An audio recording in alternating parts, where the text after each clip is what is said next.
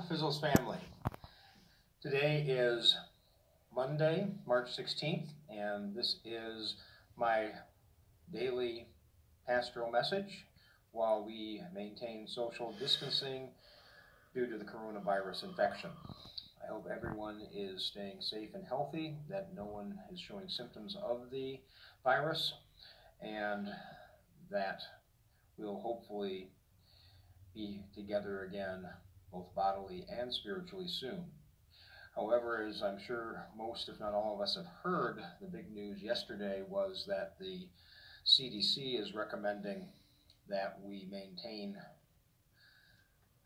social distancing and avoid being in groups of 50 or greater for an additional, or at least up to eight weeks. This spans Holy Week and Easter, which is heartbreaking in many ways. I'm trying to think of ways that we can still worship together as a community at Easter, but do it in a safe way. And so I ask that we pray that that may be so.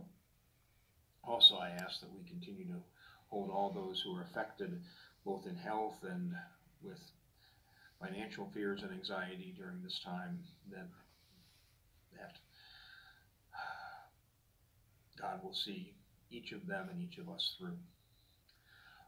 For our inspirational piece today, I turn to Scripture, specifically Paul's letter to the Romans, chapter 5, verses 1 through 11, which was the epistle lesson for yesterday, for last Sunday, but it wasn't in the service yesterday, and so it's just too good a passage to let go unread.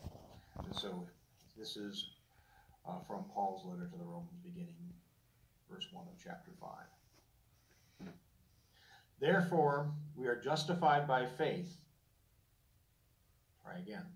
Therefore, since we are justified by faith, we have peace with God through our Lord Jesus Christ, through whom we have obtained access to this grace in which we stand, and we boast in our hope of sharing the glory of God.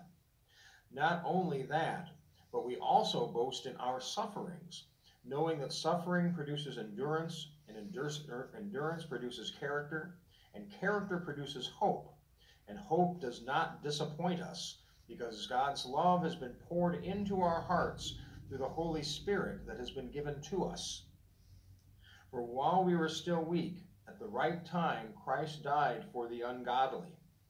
Indeed, rarely will anyone die for a righteous person, though perhaps for a good person someone might actually dare to die.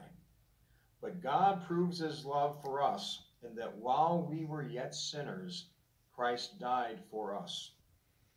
Much more surely then, now that we have been justified by his blood, we will be saved through him from the wrath of God. For if while we were enemies, we were reconciled to God through the death of his Son, much more surely, having been reconciled, we will be saved by his life. But more than that, we even boast in God through our Lord Jesus Christ, through whom we have now received reconciliation.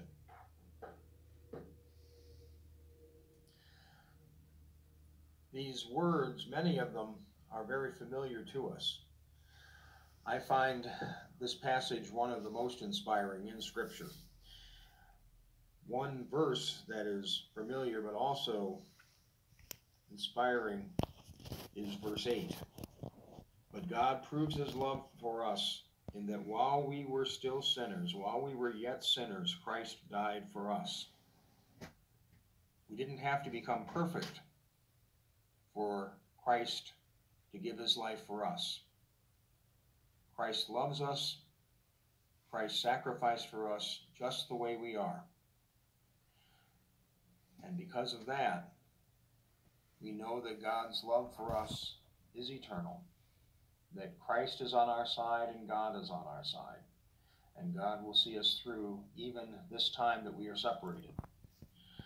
The middle part of that reading is particularly appropriate in this time, while we are dealing with anxiety and dealing with fears.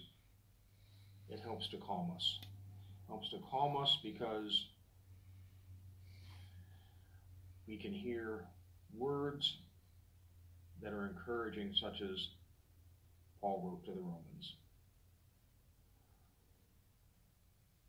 We also boast in our sufferings, knowing that suffering produces endurance, and endurance produces character, and character produces hope. And hope does not disappoint us, hope does not fail us, because God's love has been poured into us through the Holy Spirit that has been given to us.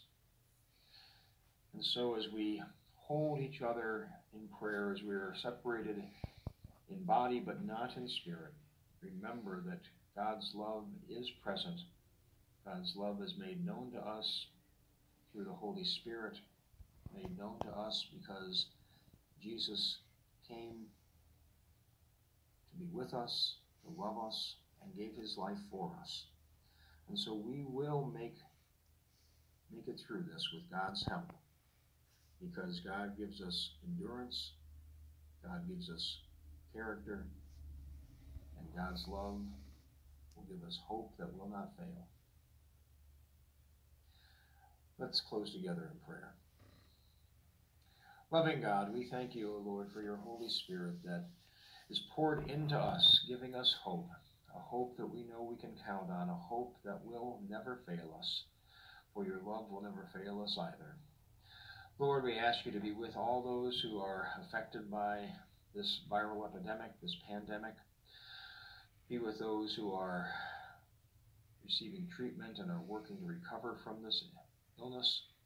Be with the families who have lost loved ones and bring them hope for the future, O Lord. Be with our leaders as they work to provide a cure.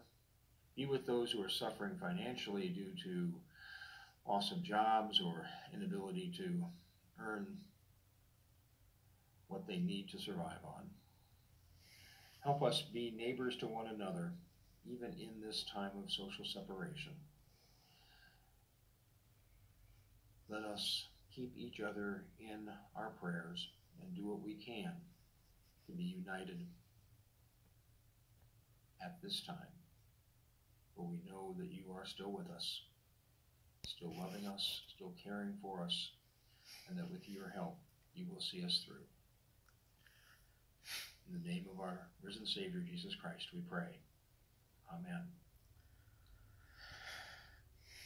I'll be talking to you again tomorrow.